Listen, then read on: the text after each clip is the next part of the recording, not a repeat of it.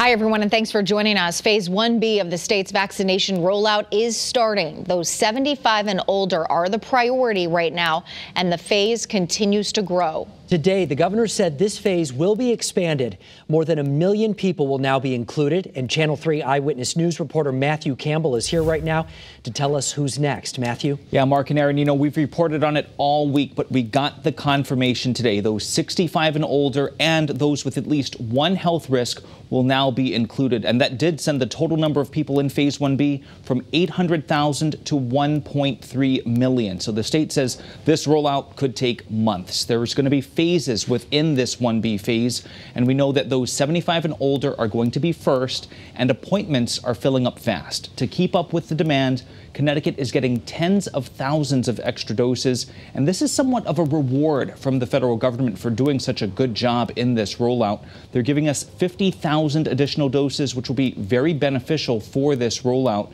But again, this is going to be a huge undertaking, and the state is being upfront with us, telling us that this is going to take time, and this will push back people who are not in 1B.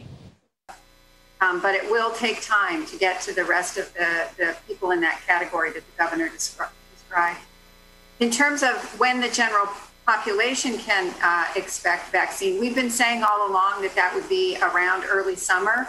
This doesn't change that all that much. We've moved some people from the 1C category into 1B.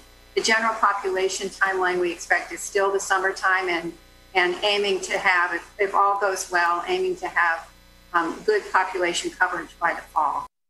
Now, we pressed the state asking about who may be next in 1B, and we were told it's going to be determined by those who are most at risk. Coming up at 6, there are health conditions that could also bump you into 1B. We asked the governor's office how some of these health conditions could be verified. That at 6. But for now, that's the latest. Live here at the digital desk. Matthew Campbell, Channel 3 News.